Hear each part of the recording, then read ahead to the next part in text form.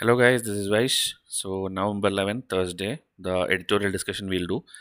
So here, if today you're facing audio issues, please use your headphones. Here, some construction work kind of thing is going on around nearby, and I cannot avoid it. So please see to it that you are using your headphones in case you are facing any issues. Okay. Anyway, I'll try to avoid it at the maximum. So today's editorial, if you see, again, not very important articles. Lot of political articles are there.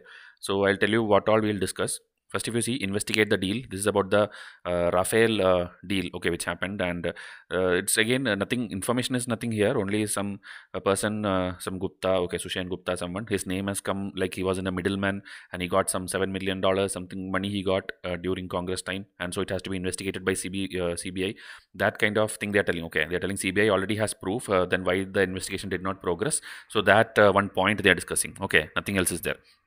Again, if you see here, demonetization, it's not anything technical or anything. It's just a political kind of article where they're telling the BJP brought in demonetization and complete it has failed. Okay, why this article? Because now 5 years has completed. Okay, November 8 the 2016 the demonetization happened, and now 5 years completed. So this author is telling like none of the agenda which was planned or the reasons for which demonetization was done, nothing came into success nature. Everything was a failure. So in every paragraph he's telling that only failed. Okay, nothing else is there. So you know what is demonetization, obviously. So there is no takeaway from here. Only thing is telling is complete failure. Okay. Then here again, if you see, this is China's article, so we don't need it. Here they're telling the growth of Communist Party, their agenda, how they work there, exploiting the laborers, dictator kind of rule. Then one word, if you see here, this common prosperity discourse. So if UPSC asks like common prosperity discourse was in news related to what? It is China. Okay, because China, what they do is like here in India, we have this too much startup related initiative and unicorn companies are coming and many people are thriving and they're what is it going into great heights, but there in China unwanted taxes are put, unwanted exploitation is done on low level labors, and nobody is allowed to grow high. Okay, whoever is growing also, from their money is taken by looting them or giving them a lot of taxes, and no subsidies, nothing is given. Okay, so all their money is again taken and given to other people and telling like, okay, this is how we maintain common prosperity. Okay, meaning nobody is happy there. So again, it's a China related article, not important. So 3 articles in the first page itself, if you see, it's not worth for a UPSC level exam. Okay, for your language sake you can read it just to know the stories and all. Then here, this one we'll discuss death by hospital fire. Okay, hospital fires have been happening, and this is a impact of the COVID cases increasing. So how is that connection, that we'll see. So this one article we'll see. Okay, GS1 it is important. Okay, the vulnerable section all getting impacted. Okay, and GS1 or 2. Okay, then here if you see, does India have a right to burn for fossil fuel? This we'll discuss. Okay, because this is what we always discuss, like we did not emit lot of carbon in the industrial revolution time, but now we are being forced to reduce the carbon emissions.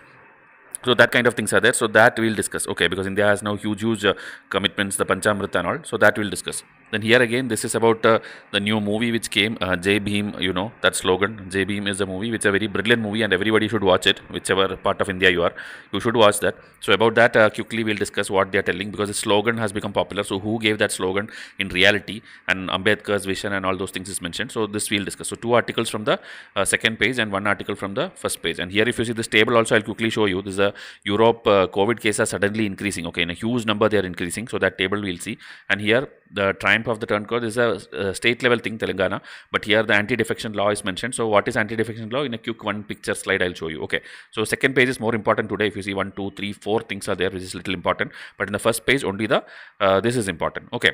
So now this all things if you need for free, okay, every day, because already 10th day this is, you have to support us. Okay. So first I'll show the table before showing you more other playlist and all. Europe is back as COVID-19 epicenter. Okay, 55% rise in COVID cases in the last 4 weeks, you can tell. Okay, in the last 4 weeks, in 1 month, this much cases have increased, and most of them are Delta variant also. There are even this thing like Delta came out from India. Okay, Delta and Kappa variant. Okay, KPPA.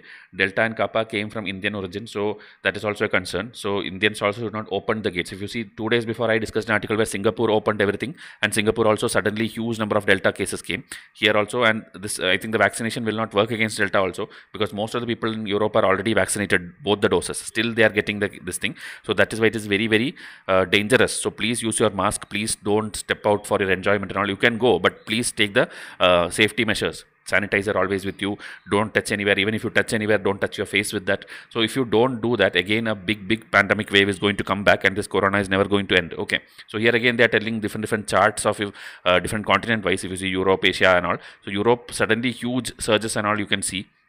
Okay, even in Africa, there's huge surges. So numbers are not important for you, but you should understand that rising cases are there in the last 7 days. And here also, if you see within the Europe, okay, within the Europe, which countries are getting affected? If you see Germany, Russia, UK, everywhere huge cases are there. Okay, so this and all will obviously come and spread here also, because people are now started traveling here and there. Everything is getting opened because Covishield, Covaxin vaccinations are also accepted in these countries. So people take vaccine and go there.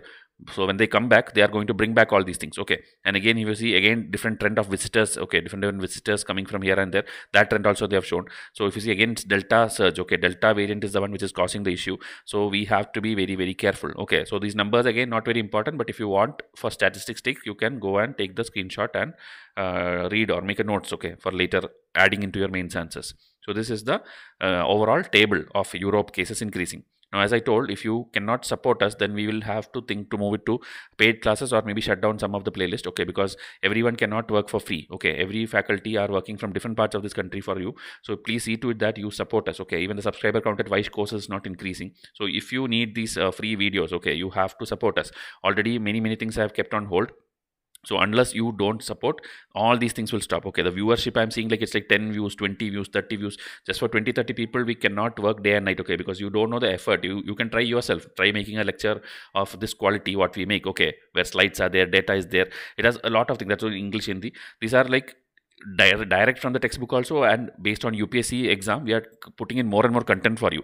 So if you cannot support us, okay, then these people will have to work on something else productive which will have benefit for them also. Okay, even economics and all is one of the most brilliant lectures you can see on the internet. Okay, you go and watch that lectures, you will understand everything from economics, from the basics. Okay, what is money, what is banking, what is GDP, what is inflation, everything step by step we are teaching you. So if you do this alone, you won't need any other coaching. So please see to that you like and comment under the video, because some people won't like. Even if you like, you don't comment. Okay, you simply put a comment there so that the teacher feels like, okay, these many people are depending on me, I'll do one more episode for you. Okay, so please support these mains lectures and all. It's like, because mains test series is anyway available. Whoever is a very serious aspirant can enroll and learn everything from us. So others who are simply looking for freebies, at least the least thing you can do is give a like and comment. Okay, so again, this is the email ID and WhatsApp from which you can contact me and ask any queries. Even for test series, you can contact me there.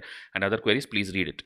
So the hospital fires article, not a very big article, just 2 paragraphs. So if you see here, this statement is very good. No great betrayal than when what people believe to be safe havens turn into killing field. Okay, you go into hospital hoping that you are getting cured and you are getting better, like safe haven, but you are dying from there out of fire, means there is no other greater betrayal than this. Okay, so in the last couple of years, it has increased rapidly. Many, like 4 infants died on Monday in this Bhopal hospital. Then in Ahmednagar, Maharashtra, some 11 patients died. Then in March, 10 people died in Sunrise Hospital, Mumbai. So all these things are happening. Even death of over 120 people, most of them are COVID-19 patients. Okay, so there are major fires also, there are minor fires also. So minor fire means you're causing property to damage, or this anxiety for patients or their loved ones. They're getting feared what will happen if major fire comes. And major fire means people are actually dying. Okay, even the hospital staff are dying. So these are all very unfortunate incident. Already the nation and the full world is suffering. In between, if fires also come, it is going to be a big problem. So the link between this rising fires and the burden of COVID-19, okay, it is because of like kind of man-made only. Okay, if you see here, the rising cases, okay, in the first and second wave is true. Okay, we all know that, but the capacity of the hospital has not improved. Okay, the infrastructure expansion has not happened. What is people doing? People are arranging bed and mattresses from somewhere and on the floor, and here and there you are somehow accommodating the patients. That is good and that is fine. Okay, as of now, temporarily. And oxygen cylinders are being arranged, PPE kits are being arranged, all these things are there. But the power lines, nothing is done. Okay, the transformers, extra transformers are not put, power units are not there. So the entire load is on the existing same transformer, which were never designed to handle this much power consumption. Okay, like earlier, we did not have to have the ventilators on 24/7. We did not have to have the air conditioned 24/7. Okay, but now, okay, if you see after the COVID only this happened. So after the COVID, when this happens, the power units, the power lines are not able to handle this. So that is why electrical short circuits are happening, and there are also flammable substance. You know, the sanitizer is also having alcohol content. So overall, this is going to burn up. It's going to, the small spark can go into full scale fires. Okay, and hospitals you cannot like suddenly take any people and run. Okay, they are going to die.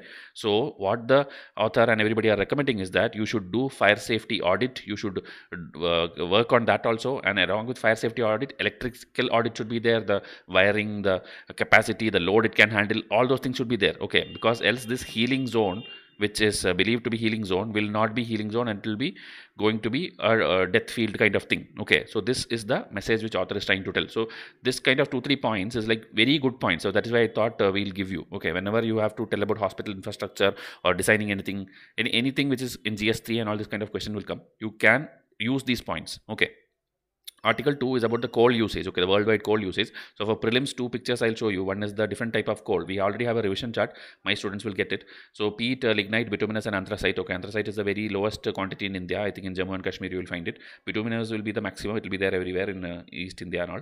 Then lignite in around Tamil Nadu region you will get. Peat is there in the mangrove regions and swamp region you will get it. So this kind of coal is there. So two directions, if you see, increasing moisture content leftwise and increasing heat and carbon content right side, meaning the right side is the most efficient one. Okay, this anthracite is the most efficient one, then bituminous, then lignite, and then peat. So some features are given, just pause it and read it just for your prelim sake. Again, whoever is enrolled, don't worry, I'll give you detailed revision charts, detailed MCQs, everything will be covered in our this thing, okay, test series. And then again, if you see, biogas is one thing which is now like for the replacement of coal and all, people are suggesting. So what is the component of biogas? Because now if you see this year onwards or last year onwards, prelims questions are very, very technical, very, very like general science kind of questions. They're asking what is the component of this, what is there in lipstick, what is there in Maggie, what is there in each of the thing. Okay, like pressure cooker, how it works. So this kind of, even though it is very, very technical, you have to by heart them. Okay, no other option for you. So just this table, try to by heart it and see like what is containing in that. Okay, methane, carbon dioxide, because they will ask like that only, like ammonia is totally absent in biogas, or methane is at the lowest quantity in biogas. All these things will be wrong statements. So you have to know this. So that's why I put for prelim sake this one. Okay, there's nothing there in the article about this, but I'm just giving you. Now, COP26, we already discussed Panchamrita and all these things. So, PM Modi's 5 big goals for India. Okay, so that is very, very important for you. Prelims and even mains, you can list it down. So, achieving net zero by 2070. Okay, net zero means it's not like zero emission. How much ever emission you do, opposite to that also will be there, meaning the carbon sink also will be there. Okay, you emit this much, but you consume also this much, you capture also this much. So like that, net you will do zero by 2070. Okay, even though the developed countries were trying to force India to do it by 2030, 2050 and all, we told we have historical problems, not like you where you emitted lot of things. We are in the developing phase now, we want to get developed, so there will be coal emissions. So up to 2070 we will do that. Okay, then also it's a very difficult task. Okay, then reducing total projected carbon emissions by 1 billion tons starting now till 2030. Okay, 1 billion tons. Okay, then increasing renewable energy component to 50% of total energy requirement. Okay, meaning 50% you will do renewable and 50% you will do non-renewable. Then reducing the carbon intensity by 45%. Okay, carbon intensity by 45%.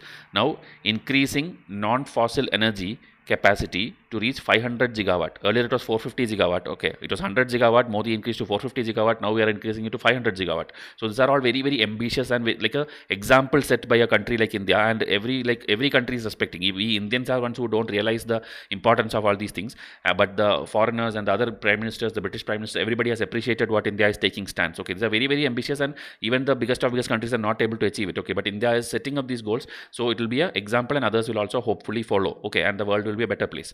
So now in this article, okay, it is a debate on India's coal dependency. Okay, we have a lot of coal dependency. So when putting this much big targets, are we going to do it? Okay, are we going to achieve it? Because there are people who are justifying it. One will be the coal lobby. Okay, coal people who are the company running and people, they will obviously tell like, okay, we need coal. That is the personal interest. Okay, the business interest. But there are other progressive people also trying to justify it. Okay, so that is where the problem is. Others, at least who are educated, they should understand, right? So that is what they are discussing in this article. So net zero by 2070, and we have to see whether we will walk the talk. Okay, meaning what we talk, what we preach, will we actually implement it? That we have to wait and see. That is what the author is trying to tell. So 2-3 points are there, very important points. So here if you see, India needs to develop. We obviously know India needs to develop, and development requires energy. Okay, there is no compromise on that. And India has neither historically emitted nor currently emits carbon anywhere close to what the global north has done. Okay, the UK, and that is what the global north. Okay, UK, Russia, these were the people who were developing at that time. So even USA, so they were developing, they were emitting lot of things. So we have nowhere near emitted to what they had done. Okay, but that you cannot go and argue. Okay, like if you see here, you can ask for a fairer share in carbon budget, like okay, in the full 100 percentage budget you should only emit this much, we should emit more because we have the rights.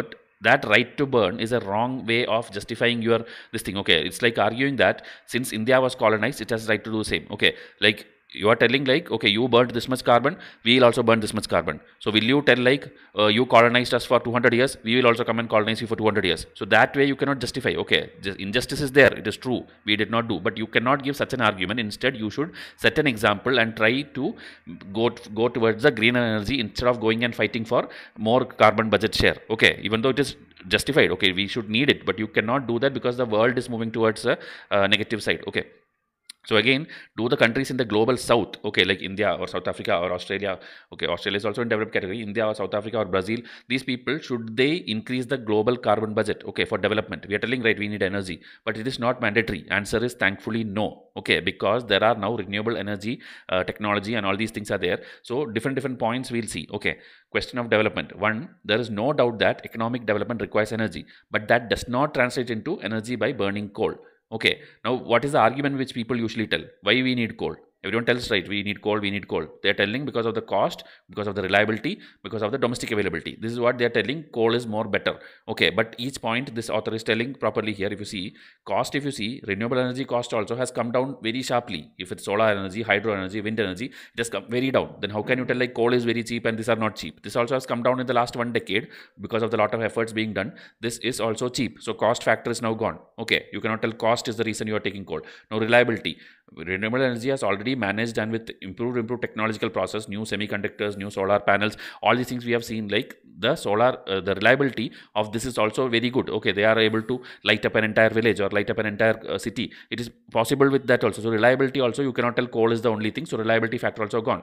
Now domestic availability. This is actually a myth because coal import has always increased. Okay, from 782.6 billion in 2011, it has increased to 1155 billion. That means we are a largest importer of, one of the largest importer of the coal in the world. Okay, so then how can you sell? There is domestic availability, and that is why we are using coal. So all three myths, all 3 points are gone. Okay, so this is an excellent point you can use in your exam, where you can justify that coal is not required. Okay, UPSC will ask that only, like coal is no longer the future, or coal not be need not be required. Justify. So this is the exact 3 way, the dimensions which you give, right? For that only UPSC gives you mark. Simply if you tell a one-liner like renewable energy is better, that is not enough. You have to tell like this: cost, reliability, domestic availability, and then prove each with a logical example or statistic fact. Okay, this is how you earn marks. Now second point, why should the global south be aping the north in the development model it wants to follow? Okay, you know, we countries, the south countries and all are called third world countries. Okay, even if it's African countries, India, we are called third world countries, or the or a new country. So if you see here, the technology and choices, okay, always it is like when we do a north south collaboration, okay, north and south, if we do a tie up, what will happen is the technology will be with them. Okay, the technology, if you see, the former controls technology and the latter merely provides inputs. We are just like a raw material provider or a labor provider and service provider, but the full technology and the rights and patent, everything is with them. Okay, when it is north-south. So why do that? Instead, you can do south-south collaboration. Okay, south-south people have now access to a little bit of technology. You have all the renewable resources because you are tropical countries. You have solar energy, you have wind energy, everything you have. So do south-south collaboration instead of north-south collaboration. That is one point you are telling. Okay, so the two problems which we had, one was control over technology and one was this labor issue. Okay, the surplus of labor which we have and they are not getting jobs. These two issues we couldn't satisfy in the past. Okay, but now we can try to do it. Okay, at least partially employment can be given. They are telling like go and give the renewable energy power and all for villages and poor people and all, like we have our Manrega scheme and all. They themselves are developing their villages. Okay, cleaning up the villages, digging pits, digging wells. So like that, go and do there. So what will happen is the issue of employment, issue of technology, issue of energy poverty, self-reliance, everything will get solved simultaneously. Okay, if you try to implement it with a south-south collaboration in all your grassroots levels. Okay, so this is the point number 2. Now point number 3, they are telling that global injustice only. Okay, the carbon budget, which people tell like, okay, you did this much carbon emission, now we will do this much thing, so give us more budget. Carbon budget means more chance, more like 30% or 50% we'll do in the total budget. So that is a problem. That if you see, this injustice is not just in the nation state alone. Okay, you are comparing India and USA, India and UK, but within the rich and India itself, like rich will be emitting more, industry will be emitting more, poor will not be emitting more. So that injustice is there not only among nations, it is there between the Indian country itself, between rich and poor. It is between humans and non-human also, like animals and humans cannot fight with each other, like you are emitting more, I am emitting more. So it is there at all levels, so you cannot fight with this. Okay, then one important or interesting thing is this double whammy of injustice for the global south. Okay, so this double whammy, what are this double problem they are telling? They are not, first thing is, we are not only not primarily responsible. Okay, we did not emit this much carbon and cause all these problems. Okay, that is one thing. But on the other end, when if at all now this happens, global warming and all these things happens, who is going to suffer? Okay, the effect of climate change is first going to be seen in the south only, because south is mostly in the oceans, mostly in the islands. If you see northern hemisphere, you don't have that much oceans, empty oceans. Okay, islands are lesser. Okay, but in south there are a lot of islands and all these things where when the climate change problem comes to the peak, the islands are going to go down first. Okay, so that is why they call double whammy of injustice. Okay, we did not do it also, but we are going to suffer more. Okay, so this is the third point which the author is telling. Okay, so mitigation from the south alone will not make the differences required to stop this catastrophe, but burning more coal will not necessarily solve the problem also. Okay, so simply going and asking carbon budget will not solve your problem.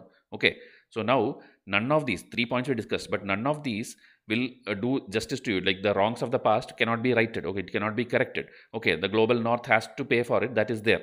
But what you have to do is, instead of fighting for all these things, you have to tell or create conditions. Okay, meaning such an example like India is doing. India is setting this much example that Britishers and US and all are watching this, and they feel like, okay, we did all the mistakes and they are correcting it for us, so we should go and support them. Okay, so we should go and give them funding, we should go and give them money, we should go and give them technology. So that way you have to create conditions in such a way that they will come and help us.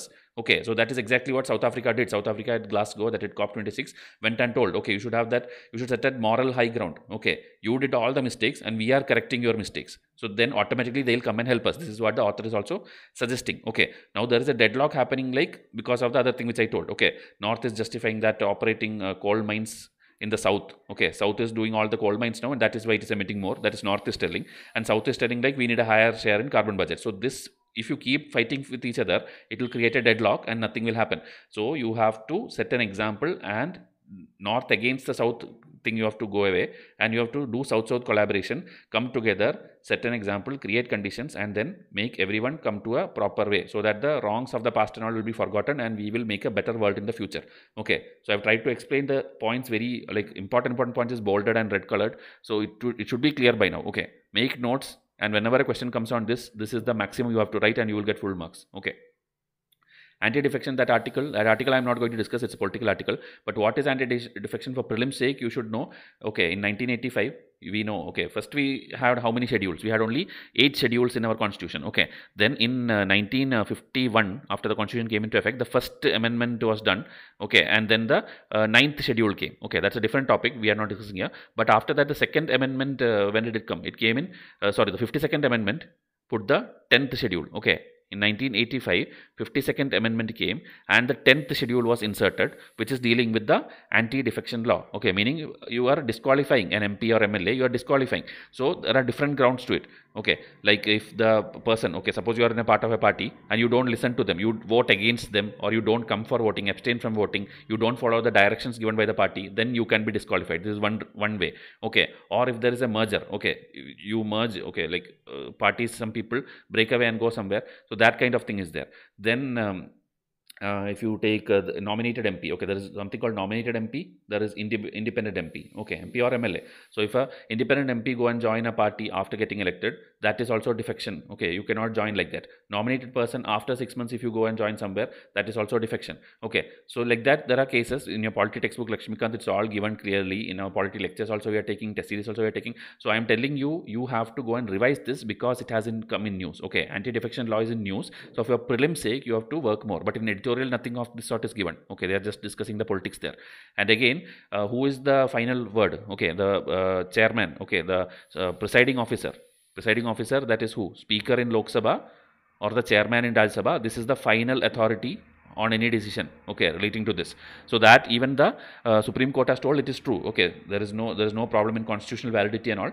Constitution also, sorry, Supreme Court also agrees that speaker or the chairman is the last word when it comes to the deciding who has to be disqualified. Okay, and there is a different court case also in 1992. There is this I forgot the name of the case. There is a case. Okay, in that case it was told like all this is there, but judicial review also will be there. Okay, when somebody is defected, Supreme Court has every right to go and do a judicial review and check whether it was actually correct, the defection was actually correct or wrong. Okay, then there is this merger which is an exception also. Like suppose 2/3 members of the party, okay, actually initially it was 1/3, okay, that they then 2003 made an amendment and told 2/3 of the people break from the party and go away for a merger for something, then that is not considered defection. Okay, because that is allowed, that is an exception given here. Okay, one more exception is there which I'll tell you. Suppose a person becomes a speaker, okay, an MP is becoming a speaker or a chairman, then he can resign the party. Okay, if you resign the party, then it is not amounting to defection. Okay, else normally if you simply voluntarily resign from the party, then it's like disqualification and defection. But if you are resigning just because you got a speaker post or chairman post, it's an exception. You will not be like anti-defected. Okay, it's not like a defected. Okay. So this very basic polity things you have to go and revise. That is the point here. I have not explained everything here, but like this pointers, if you learn related to the editorial which comes, you can be sure that prelims question when it comes, you will not be shocked, you will not be surprised like why did UPSC ask defection all of a sudden. They are asking because it is in news. Okay, now the last article, the JB movie. Okay, this movie if you have not watched, I recommend you strictly to go and watch, because there are many movies which if you watch, it solves most of your questions. Okay, whether it's in prelims or mains, you get lot of points. Okay, in history classes also I told you many movies. So this one is available in Hindi also, Telugu also, Malayalam also, Tamil also, all languages it is dubbed and put in Amazon Prime. Please go and watch it. Okay, I have seen it, that's why I'm telling it's a brilliant movie. One of the best movies I can tell in the last many years. It has come in entire India. Okay, so this if you see, Ambedkar is always considered as a Dalit icon, always in SC people's house, and everybody, even Ambedkar photo will be there, and everybody are following it. So he was a legend kind of person. Even Constitution he only wrote. So now here the J Beam, it's actually not just a movie name, it is actually a slogan which was there by Babu Hardas. Okay, because slogan is always important. UPSC will ask like Inkilab Zindabad who gave, or that thing who gave, or like Kisan Jawan, that one who gave. So you should know all these things. If you know like popular slogans, tell in comment section so that others can learn. Like this slogan was given by this person, this slogan, this person,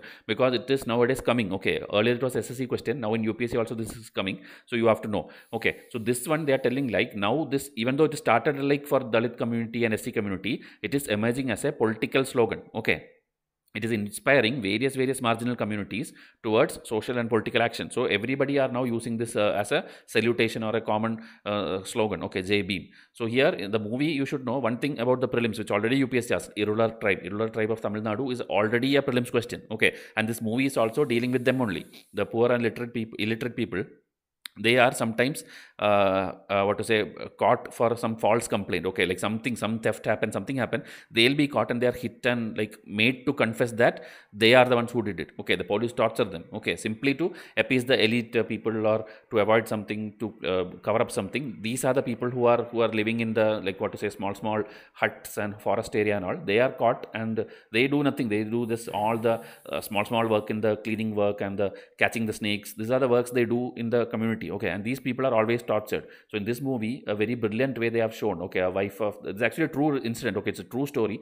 So even a vakil was there, a person was there who was whose name was Justice Chandru. Okay, now so he has fought lot of cases, hundreds of cases in those days, and protected lot of people, community people, this community people, vulnerable community, and given them justice. Okay, so this actor Surya, who produced the film, also he has done a brilliant job in showing it. And here they are showing a mix of the character. Okay, the character of Surya as a mix of a person who is in Ambedkar's ideology and also Karl Marx ideology or Lenin ideology, communism. Okay, so that they are explaining here in this article. So the full if you fully read, you will get the full story. So I'm not reading the full article, but the idea is this only. If you see a red shawl, flag, statue of Lenin, communism. Okay, but you should know that Ambedkar and Marx is not like they had same ideology. Okay, Ambedkar had opposed many things which Karl Marx was told, because Karl Marx did not tell about the political rights of poor people and all. He just told about the economic rights, like everybody should get job, everybody should get good salary, same salary kind of thing. Okay, that equality he told, but the political equality Karl Marx did not tell. So if UPSC put a statement like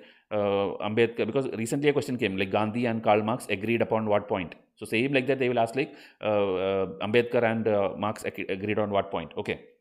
And also you should see earlier this leftist leadership and all never cared about Ambedkar's political ideas. Okay. But recently the local left activists in Tamil Nadu, Maharashtra, Andhra and all, they are engaging more with Dalits and working on their problems. And they are also accepting the anti-caste leaders like Jyotiba Phule, Periyar, Ambedkar. All these are prelims questions. Okay. About every one question has come already. So now this and all because in news. Okay. UPSC will ask any kind of question about these people. Okay. Mains also it can come in GS1, GS2, GS3 and all question can come on this. So again they are telling in this overall thing in this movie is that the police and judiciary failed to safeguard the right of the irrural. Okay, so in this movie, even though they support as a leftist, they didn't popularize this populist leftist styles. Okay, like they do this mass worker strike and mass mobilization and on the road candle march, nothing like that. Okay, they are actually showing through a legal thing. Okay, legal thing, anti-establishment preaching they are doing. Okay, through a court case they are doing. It's not like simply burning the street and all these things which leftists usually do. Okay, so that if you see, Chandru does not have the Chandru means the judge or the character does not have a savior complex. Instead, he emerges as a Ambedkarite hero who struggles to protect the life and dignity of the tribal people by adopting democratic and legal routes. Okay, all these things are being used, and then so it will inspire this title of the film J Beam. It is assuming meaning, and it inspires diverse marginal groups to also stake claims in modern institutional mechanism that have been governed so far by the caste elites. Okay, all these things, if you know, the poor people don't have rights. They getting access to justice is a very big thing for them. So that now this will inspire many people. Okay, and so it is moving beyond caste or regional ghettos and mobilizing marginalized communities, the youth and the intellectuals to bring out transformative change in social and class relationship. So this is the gist of what the author is trying to tell. So my recommendation is you have to go and watch this movie so that whatever I explained you will see in visual format, and it will give you inspiration to write out a very brilliant answer on caste problem or this lower marginal communities problems. Okay, it's a brilliant movie. Okay, this is the original person. Okay, so he's done a brilliant job, and this movie has even given 10,000 times justice to the actual incident. Okay, so please watch this movie. This is the end of this editorial session. Okay, so please WhatsApp me if you are new to this channel, because many people still keep commenting like, sir, how to contact you and all. Already in every video I am telling, so please contact me, I'll help you out. Okay, so thank you and have a nice day.